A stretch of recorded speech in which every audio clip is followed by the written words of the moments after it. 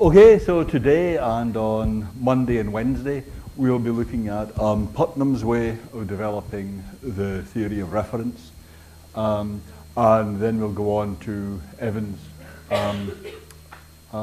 So the basic question that Putnam is using to frame the discussion in meaning and reference is, do our psychological states fix the references of our terms? And as I said in the very first lecture we had, that's the natural way to think about language, that it's what's in your mind, it's what's in your head that is breathing life into the signs of the language. It's what's in your head that is making the whole thing go, that is making the language, making that system of signs into a representational system in the first place. So if that's your head, then the question is what's in your head fixing reference? And if you think of it in terms of sense or descriptions or clusters of descriptions, then it seems like, well, the sense or a cluster of descriptions, that's something that you grasp with your mind. That's something that you know about. So the general question is, just for the people who came in just a second ago, the general question is, do our psychological states fix the references of our terms? And if what's in your head is a sense or a description fixing the reference, well, it looks like that description that's something you know about, that's something in your mind. That thing there, the intermediary that is fixing the reference of the term, you do know, you do grasp that. So that's going to be fixing reference. So it looks like on the classic Frege-Searle kind of picture, the answer to this should be yes. Your psychological state is fixing the reference of your term. It's a little bit different if you have a causal theory where you do without the sense or description, and you just have a causal chain, because the causal chain between you and your surroundings, that's not itself, on the face of it, something interior to your mind, right? The causal chain is something about the relation between your mind and the environment. So on a causal chain kind of picture of reference, it looks like the answer to this question should be no. It is not your psychological state that's fixing the reference of your terms. There's a sense in which we're not really in charge of the way our language works. Rather, it's the causal connections between us and the environment that are shaping what we say and think. It's not something that we just lay down. There's nothing conventional about the existence of a causal chain. It's not a convention of human language. That's just the way the thing works. It's not up to us. So that's the kind of framing question in Putnam's discussion. Is what's interior to your head, is your psychological state what's fixing the references of your terms? And he's got this, well, let's just think about the characterization of what a psychological state is. And he's got this famous example of twin earth that we'll spend most time on today. So what's your psychological state? Your psychological state is something that's independent of your relations to your surroundings. And for anyone who's done Descartes, this goes right back to the idea, well, it might all be a dream. It might all be hallucinations. I might just be sitting by the fire thinking I'm giving a lecture. I might be fast asleep at home thinking I've made it to the lecture on time. You might be just fast asleep at home thinking that you made it to the lecture on time. But your internal psychological state could be just the same. Even if you were a brain in a vat, your internal psychological state could be just the same. So your surroundings cause you to have different psychological states. But what the traits are intrinsically, that has to do only with you. One way to think of this is in terms of your knowledge of your own psychological states. I mean, the way Descartes put it, I mean, I guess most of you know Descartes, have come across Descartes' meditations, I think, therefore I am, and all that stuff at some point, dear old Descartes. Well, the way he was thinking of it was, my knowledge of the physical world, that might all be a dream, that might not really be happening, But I can survey the contents of my own mind. I can just look inside my own mind and see there what is going on. So you have this domain of your own psychological states over which you really have this special authority. And whether or not you're dreaming, whether or not there's anything out there, you know what's going on in your own mind. And that's not just your own mind at the moment. I mean, presumably that would apply to your memory of your mental states yesterday. And maybe what was going on yesterday was all a dream, but you still know what was going on in your mind yesterday. If your memory is working, then you still know what was going on inside your own mind, even if independently of what your relations were to your surroundings at any point. So Putnam's twin earth example is meant to challenge this kind of idea. So the twin earth example is, well, imagine that far, far away in a distant galaxy, there is a solar system just like this one, an Earth just like this one, a US, a California, a Berkeley just like this one. And there is a counterpart of Wheeler Hall, and a lecture room just like this one, full of bright, eager faces, thirsting for knowledge, just like this one. And as you can see, twin Earth is very like Earth. I mean, really, it's very hard to tell them apart. It's, except for one crucial detail, it's exactly like Earth. I mean, if you want to take a moment, you should check it out. I mean, can you see any difference? No, they really are very, very similar. Yes? You're reading the caption. But brilliant. Okay, well done. Okay. So you can, but with that small detail left aside, you can see they're very, very similar. So you have got a double on twin Earth. Your double right at the moment is molecule for molecule identical to you. You raise your hand, your double raises their hand. You feel thirsty, your double feels thirsty. Okay? Molecule for molecule, they're exactly the same, with some crucial differences.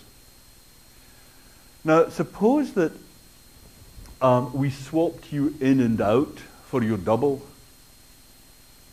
Would you notice? Suppose that right at the moment, we can zap you into the seat of your double, if you see what I mean. We swap you out. Would you even notice what was going on? Okay. Is your psychological state the same as that of your double? Well, sure it is. Right? What would the difference be? If you were being swapped in and out, you wouldn't tell any difference. Nobody could tell any difference. If you've got a headache, your double's got a headache. If you're feeling puzzled, your double's... If you're feeling suspicious, your double's feeling suspicious. Yes? Okay. So that's it for twin Earth. We'll come on. We'll develop the point a little bit further, so on in a moment. But the key point is there's that notion of psychological state where even though you and your twin are in quite different places, surrounded by quite different people and objects, what's going on with the two of you internally is exactly the same. What's going on in your mind is exactly the same. That's the first key point. Your mind and that of your twin, there's no difference between them. Are we all happy with that? Comfortable with that? Okay. Well, here is the one key difference between Earth and twin Earth. On twin Earth, there is a liquid that fills the lakes and rivers that falls from the sky. It looks just like water, but it's not water.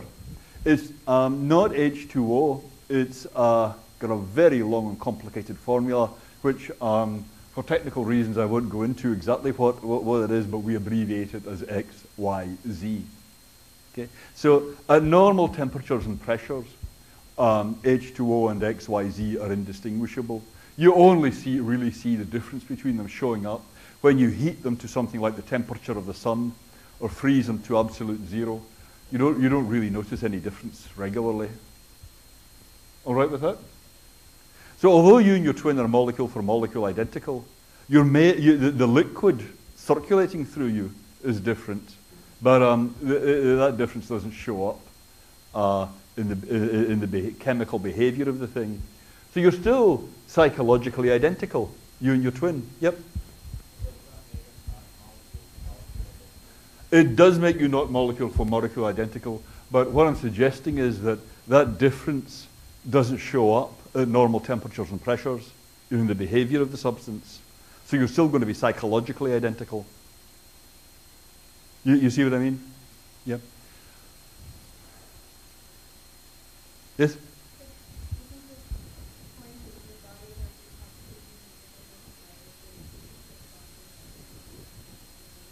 No, see, at normal temperatures and pressures, XYZ is just the same as H2O. The chemical reactions are just the same at normal temperatures and pressures. I mean, it would take me too far into advanced chemistry to really explain how this works. Yeah. If you really badger me about this, then we can make it so that in twin Earth, there really is some H2O, but it's it's too complicated. If we drained you or me of water, of H2O, and pumped in a whole bunch of XYZ, you wouldn't notice any difference. Yeah, nobody would notice any difference. A normal temperature, I mean, unless we heated you through the temperature of the sun. You see what I mean? I mean, I know that you guys are not chemistry majors, so stop me if this is getting too technical. You see the scenario? Okay.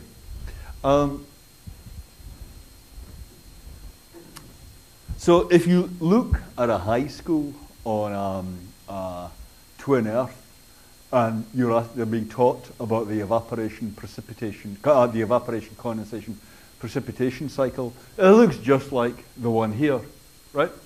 This is very, very similar to the kind of diagram high school students on Earth get. But this is what they get on twin Earth. So the water was working in the environment. I mean, the XYZ is working in the environment in just the way that the H2O does here. Do you want to take a moment to digest that? Okay. So here's Putnam. Actually, here he is saying it. XYZ is indistinguishable from water at normal temperatures and pressures. So you don't have to take my word for it. The oceans and lakes and seas of twin Earth contain XYZ and not water. It rains XYZ in twin Earth and not water, and so on. So if you take a typical, I mean, this is an actual shot of twin Earth. You can see that it looks very, very similar to a rainstorm over water on our Earth. You see the similarity? I mean, you couldn't really tell the difference with the naked eye.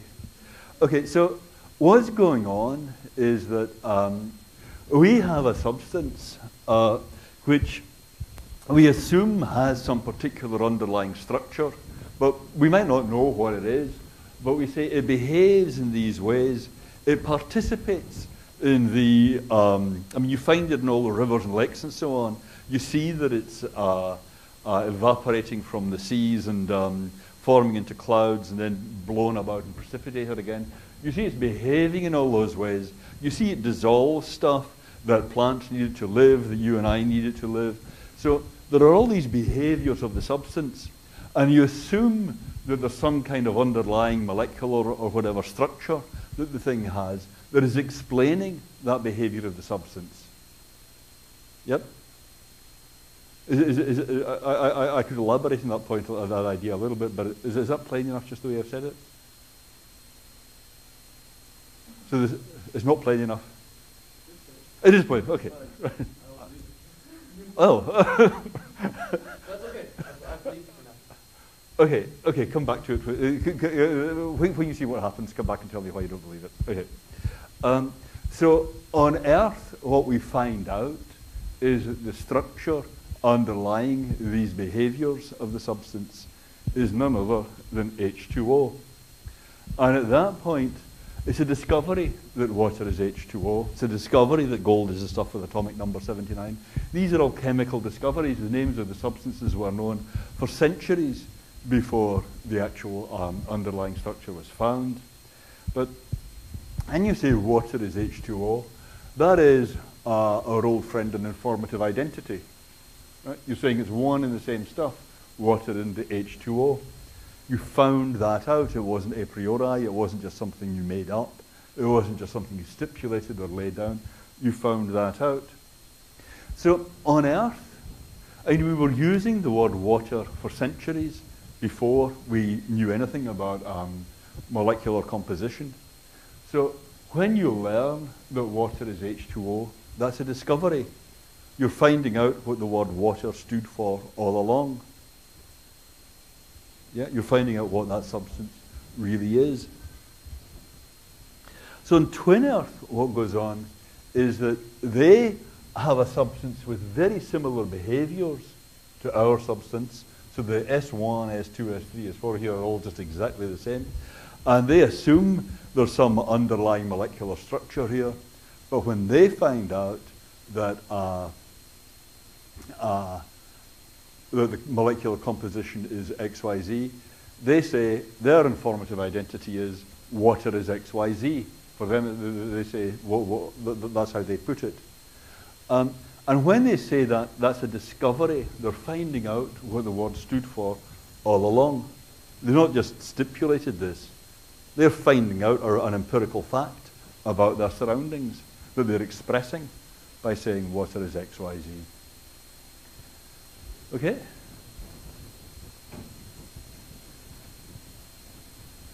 So you and your twin, the points we've got to so far, you and your twin have exactly the same psychological states.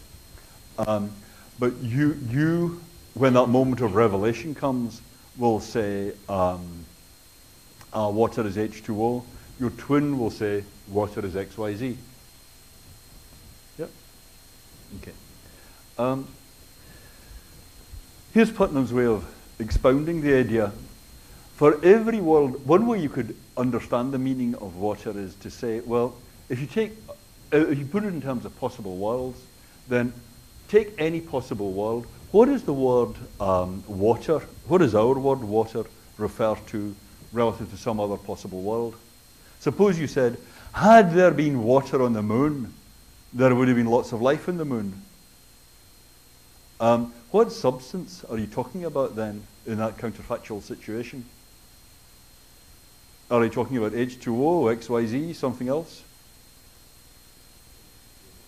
H2O, yeah, I mean, that's my hunch, that whatever counterfactual you express using water, you're talking about H2O. Yeah? So one way, this is a little bit like this debate we were having about the Strangler. One way you could hear the word water is as standing for a kind of role that a thing can play. So you could say, well, there's the stuff that plays the watery role on Earth, and there's stuff that plays the watery role on twin Earth. Yeah? So you could say, here is the local water about the stuff in twin Earth. And you could say, well, had there been water on the moon, it would actually have been XYZ, because the moon doesn't contain enough hydrogen and oxygen to make regular water, let's suppose. You see what I mean? But the way you guys have just expounded it, and I actually agree, that's not how we operate in practice. We think something like this. It's not that whatever world you're in, water is the stuff that is chemically similar to the stuff that's playing the watery role. So the idea expressed here is you point to the stuff that's filling the rivers and lakes and falling from the skies, and you say, I'll call that, anything that fills that role, water. Yeah? And anything that's chemically similar to it is water. And that chemically similar notion is going to be something that science explains for you, ultimately when it gets to down to the nitty-gritty and say as well, we're talking about molecules here. So this way of putting it would be to say water is like a flexible designator. Yeah, it's like a description specifying a role. Whatever stuff plays the watery role. But you guys are saying, and there is something different is going on. What you're saying is, for every world W, when we're talking about some counterfactual situation, when you say, had there been water on the moon, what you're saying is, we're talking about stuff that is chemically similar to whatever it is in the actual world that plays the watery role. Yeah, so this is one of these descriptions with an actually in it.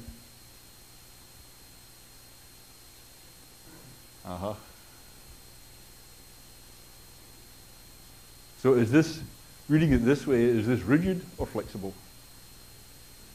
Very good. Any votes for flexible? Okay. Because in order to find out what substance it's referring to in any world, you have to keep tracking back to the actual world and looking at what's playing the watery role in the actual world. So that's really kind of intuitive. Suppose you ask, is it necessary that water is the stuff that fills the rivers and lakes, falls from the sky, quenches thirst, and so on? Is that necessary? Yes? So in every possible world, that's true? Yes, that's very good actually. A priori, yeah, but is it necessary? That's to say, look at, meditate on all those worlds, right? There's a lot of them. In every single world, is it water that is filling the watery role? Yeah. Sorry? Yes. It's what? Yeah. I actually agree. I think you're right about the a priori. But if you think, well, the reference is being specified by whatever it is in the actual world that fills that role. So there could be another possible world. I mean, there is another possible world in which something else fills that role. Yeah. And after all, it could have been that all the H2O got drained out of the rivers and lakes here. Could have been. And that some benevolent aliens filled up the planet with XYZ. We should do just as well. Had that happened, it would have been something else that was filling the watery role that was... so it wouldn't be, in that case, it wouldn't have been water that filled the rivers and lakes. Watch me very closely here. So this is necessary. Sorry, this is not necessary. That's all right? If I'm explaining this correctly, it should really be pretty easy. Is this all right? Yeah. It's not necessary, that. Because there could be ringers for water. There could be stuff that looked like water but wasn't water, right? And I mean, I began by explaining this in a way that's kind of chemically very implausible. But really, for most kind of substances, this is just the general point. There could be ringers. There could be lookalikes. And most things are like that. Wood is like that. There could be a lookalike for wood. Most animal species are like that. There could be lookalikes for tigers. Most chemical substances are like that. There could be lookalikes for most chemical substances. Yeah. So if you can have lookalikes, that's to say there could be something else filling that role.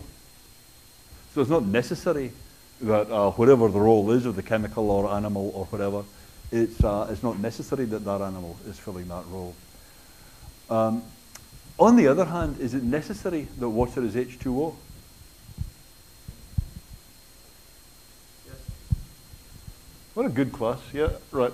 It is, well, I mean, on the story I'm telling anyhow, it is necessary that water is H2O. Why is that? Well, because in any possible world in which you want to find out what water stands for in this world, you just keep having to track back to the actual world and find out what the term stands for, what substance the term stands for in the actual world. And in the actual world, what we happen to know is that it's H2O. Yep. I know what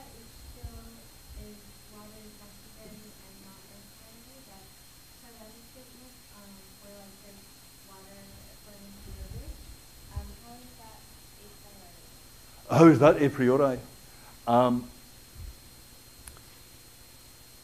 don't think I've addressed that yet. I haven't addressed that yet. I do think it's a priori. Oh yes, I said in reply to his question that it was a priori. Give me just a second. Right. Yeah. Because I agree it needs some explanation. Okay. And the intuitive idea here is that what makes H2O, what makes water the stuff it is the essence of water is whatever explains its characteristic behavior. If you ask what makes us say that the atomic number of an element is essential to it, is that the atomic number of the element explains why the element behaves the way it does. So the essence of a thing is whatever makes it behave in just the way it does. So it's because all the chemical substances have their particular atomic or molecular constitutions. That's what makes them behave the way they do. That's what makes them have the temperatures of boiling or freezing, for example, that they do. So in general, the essence is what makes a chemical substance the chemical substance it is. It doesn't make sense to say I could have the same chemical substance, but a different molecular composition or a different atomic number. So although looking at this, you guys might say, look, water might be a rigid designator. Well, what about the H2O? Isn't that a description? Yes? I mean, it's describing it has, whatever it is, 2 hydrogen atoms to 1 oxygen atom. Yeah? It's nonetheless a description that's really basic because it's specifying the essence of the substance. It's specifying a characteristic the substance couldn't but have. So it is actually rigid. In any world in which you've got H2O, it's the same substance. H2O is not a flexible designator. So we think of it like that. H2O is the essence of water, but this last question, is it a priori that water fills the rivers and lakes, falls from the sky, quenches thirst, and so on? How about that?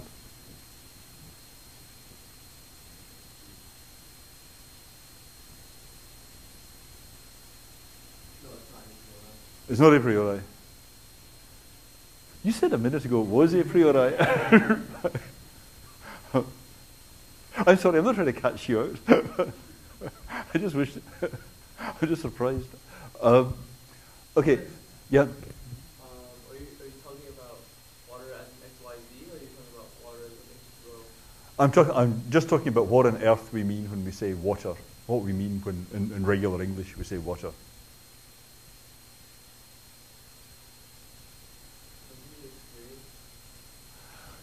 That's very good. You do need experience to understand what the term is. Yeah, that's right. The way you'd explain to someone what water is by showing them some. Yeah. But in general, remember, with an a priori truth, you often need some experience to know what the concept is. Yeah. So if I show you the colours, you need some experience of the colours to know what they are. That's all right? But still, consider orange is in between red and yellow. That's an a priori truth. If you understand the concept, then you know the thing is true. Yes?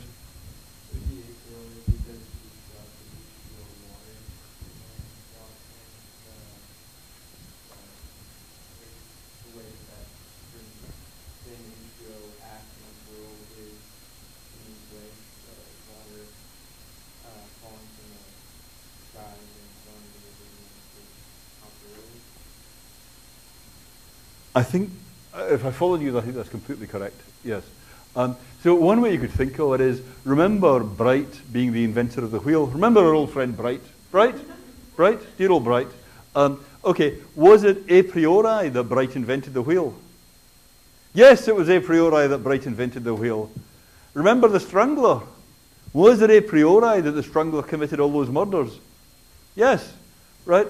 So what you do there is, you specify a role, and you say, whoever's filling that role in the actual world, that's who I'm talking about. But then it's a priori that in the actual world, that person is filling that role. It's not necessary, but it's a priori. Yep.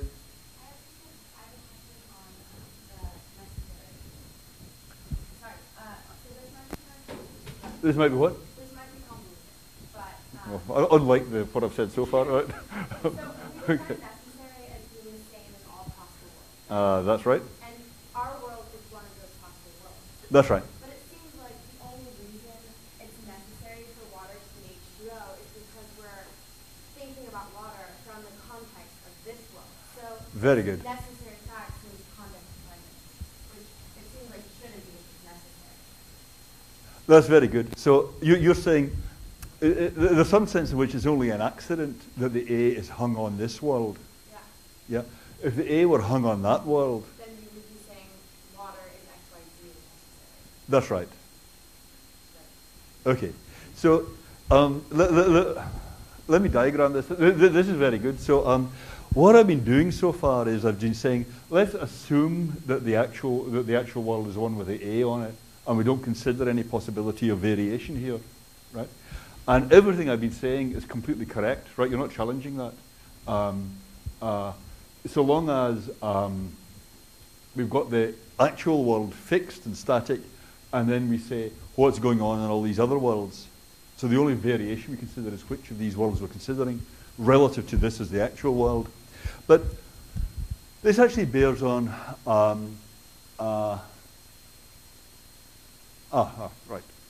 okay. This being a priori, the water fills the rivers and lakes. Whichever world we're in, we don't really know a priori which world we're in. We don't know if we're in a priori if we were in an H2O world or an XYZ world. But what we do is we use the word water to stand for whatever it is that in the actual world is filling that watery role. Yeah? That's okay, I can put it like that. So then you know that, well, if in the actual world, if this world is the actual world, then water fills the rivers and lakes, falls from the sky, quenches thirst, and so on. But had the A been hung on a quite different world, had the A been hung on an XYZ world, water would still be filling the rivers and lakes, falling from the sky, quenching thirst, and so on. Had it been a DEF world, yeah, water would still be filling the rivers and lakes, falling from the sky, and so on. And had it been an H, well, you see what I mean, an HIJ world, right? It doesn't matter which world is actual. Whichever world is the actual one, water is still filling the rivers and lakes, falling from the sky, quenching thirst, and so on. So it's always coming out true that. That's how come it's a priori. Because you don't have to look to see which world is actual in order to know that it's true. Yep. So I agree with you. I think it is APR because we define water as a thing that fills the rivers and lakes each other. Right. But now it seems contingent that it's H2O. Right. Well, the thing, there's a sense in which it is contingent that it's H2O, right? That water is H2O is not true in the actual world, whichever world is actual. Take this thing here, water fills the rivers and lakes and so on, all right? Now, you can, if you just watch what happens here, look, you can hang the A on lots of different worlds, right? And whichever, it doesn't matter which world you hang the A on, that's true. Yeah? That's how come it's a priori. Water is H2O. That doesn't stay true when you move the A around. You can see that. Yes? Water is H2O changes its truth value if you move the A around. Yeah? So it's not true in the actual world, no matter which world is actual. Yeah? So that's what you mean when you say it's not necessary. So I agree, that's a sense of necessary, right? But that's not the definition that we're working with of necessary. The definition of necessary under which it is necessary is to say, suppose you fix the actual world, is it then true in every possible world? And it is. So given that the actual world is an H2O world, it's necessary that water is H2O. But what happens is that as you move around, the actual world casts its shadow over all the other possible worlds. You see what I mean? So that if the actual world is an XYZ world, then it's necessary that water is XYZ. It's true in every other world that water is XYZ. Yeah? So there's a sense in which it's necessary, namely given which world is actual, is true in all possible worlds.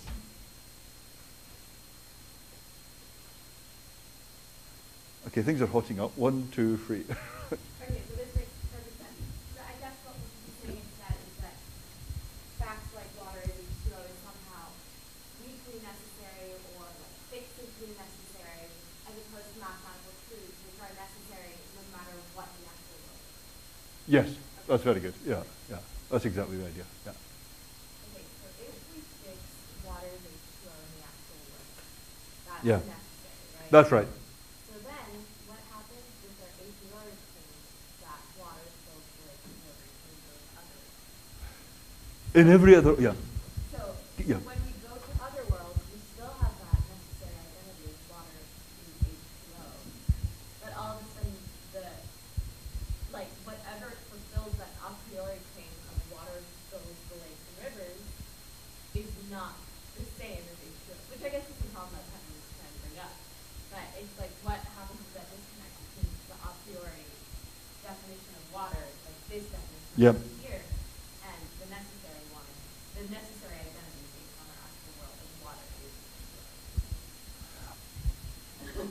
I'm not dead sure I understand the question. Let me say, I'll say something, but then come back and see if I've got it. Tell me where I haven't got it.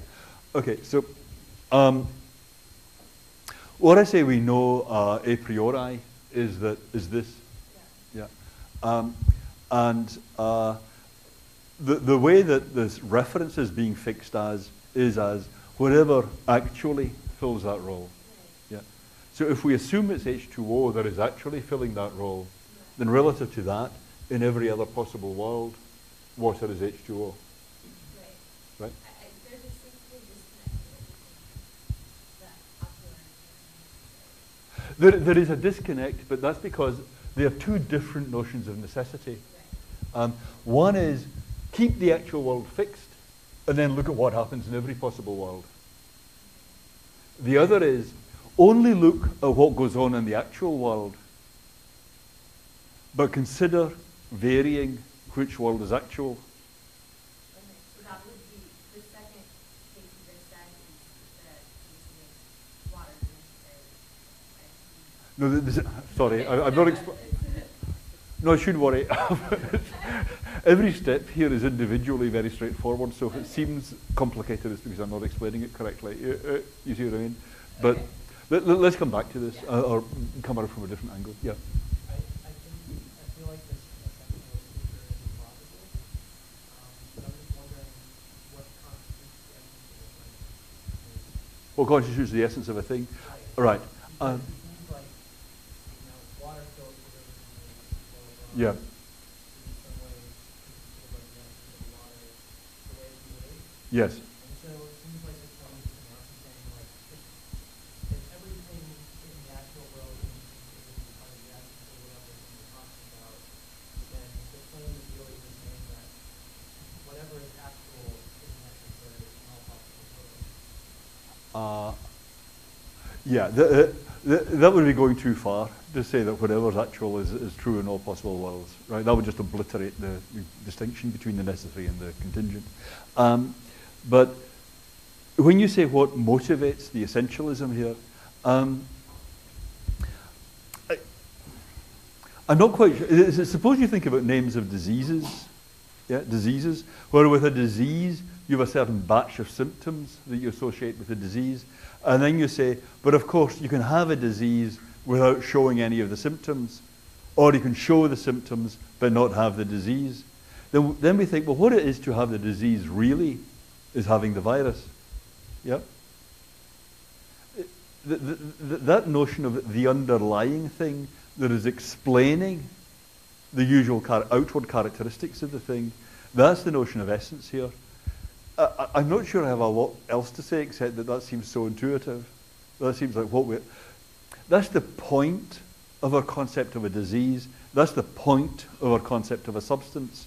I mean, right from Archimedes with the you know the story of Archimedes? Let me see if I can. Okay, Archimedes.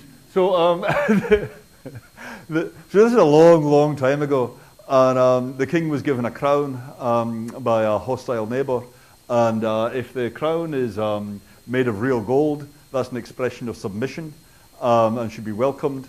And if the crown is made of baser metals, then that's an expression of contempt and it's war.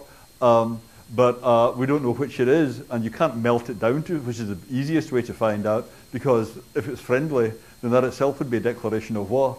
So Archimedes has to think of a new way of finding out whether it's really gold. Yeah. Now, that tells you something about the concept of gold.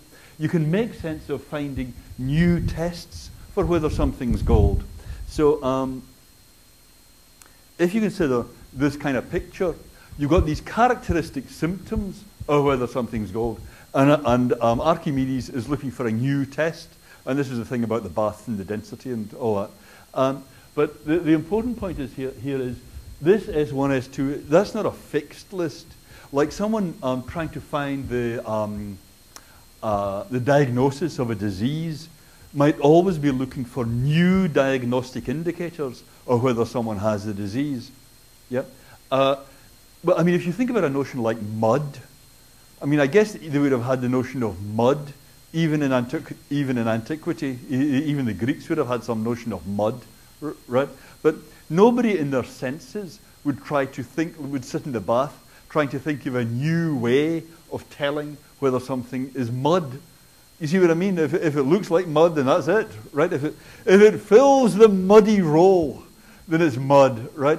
But gold is not just looking like gold. Yeah, gold you think is something deeper than that.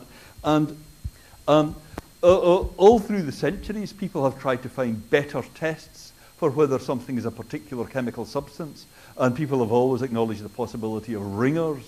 So the point of these concepts, these concepts right from the word go, right from the ancient Greeks, people have thought, I've got these outward indicators of whether something is of this stuff.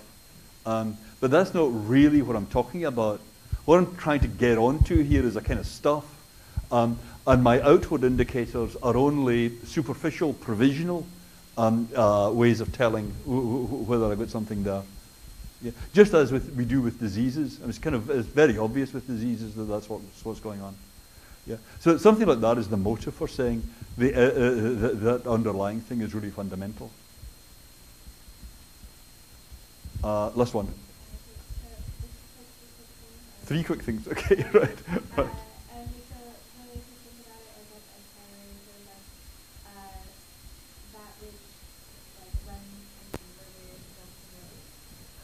Yes, the a priori is that thing.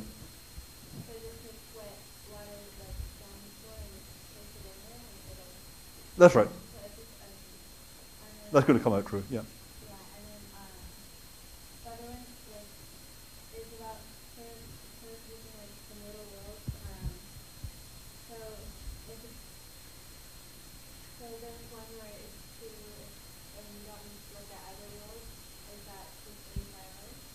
That's right. What I'm saying is, if you know that it's true in the actual world, whichever world is actual, I'll go over this next time, actually, right, possibly. I'll go over this next time. But if you know that it's true in the actual world, whatever world is actual, then if you think about going from actual world to actual world, right, then if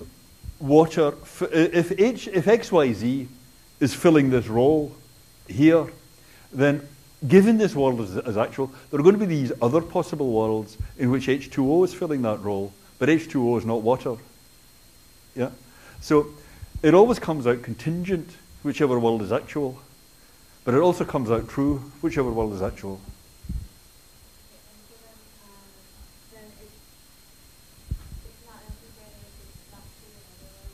That's right. I will go over this, but really all that's happening here is just what happened with those names like Bright and the inventor of the wheel, Bright for the inventor of the wheel, or whatever it is. We're just having exactly the same discussion here. So just to, I would like, do I have time? I would like to just wrap up very quickly. So the question was, do psychological states fix reference? Is what's in your mind fixing the reference of your term? And Putnam's argument here is, let's roll back the time to Earth in 1750. Nobody has any idea that water is H2O. But still back then in 1750 on Earth, the word water refers to H2O and not to XYZ. On twin Earth in 1750, what does the word water refer to? It refers to XYZ. It doesn't refer to H2O. But consider you and your counterpart on twin Earth. I mean, not you, of course, but your ancestors and your ancestor's counterpart, your ancestor Oscar and your counterpart's ancestor Oscar II on twin Earth back in 1750. So suppose it's Earth in 1750 and twin Earth in 1750. So you've got Oscar here and Oscar there. Are their psychological states the same? Yes, their psychological states are the same. Are they referring to the same stuff? No, they are not referring to the same stuff. Does psychological state therefore fix reference? No, right? Psychological state does not fix reference. So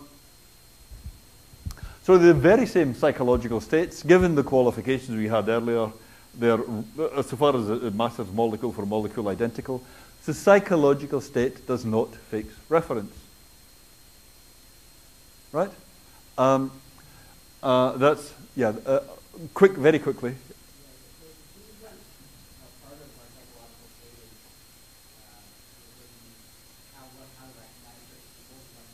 Yes.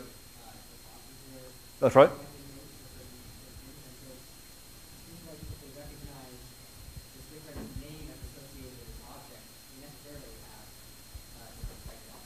That's very good. So the last thought, that's actually the same point I want to end on, that after all, what's going on here is that if we switch you between Earth and twin Earth, the reference of your term is going to change. Yeah? That's part of the story here. But how could you be in the same psychological state if the references of your terms are shifting? I mean, isn't what you're thinking about determined by what the references of your terms are? And isn't the content of your thought, isn't that just part of human psychology? And surely what you're thinking about, if I say to you, well, what are you thinking about? That's an aspect of your psychology I'm asking you about. And if the answer is, well, I'm thinking about H2O, or I'm thinking about XYZ, or whatever it might be, then you're telling me something about your psychological state. So, of course, Putnam's argument seems like it must be right, but then on the other hand, it seems like it must be wrong, if you see what I mean. You see why it must be right? Because the two Oscars have the same psychological state and a different reference. But on the other hand, if they've got a different reference, doesn't that just mean they've got a different psychological state? And you might say, well, actually, we just need a distinction here. There's a psychological state that's inside the head, and there's some broader notion of psychology that includes your relations to your surroundings. Maybe we just need a simple distinction like that. And in those terms, Putnam's point would be the state that was within your head isn't fixing reference. But maybe there's some broader notion of psychology that includes your context. And that's varying from context to, from situation to situation. And maybe that fixes reference. On those bombshells, we'll pick up with Putnam again on Monday. Okay, thanks.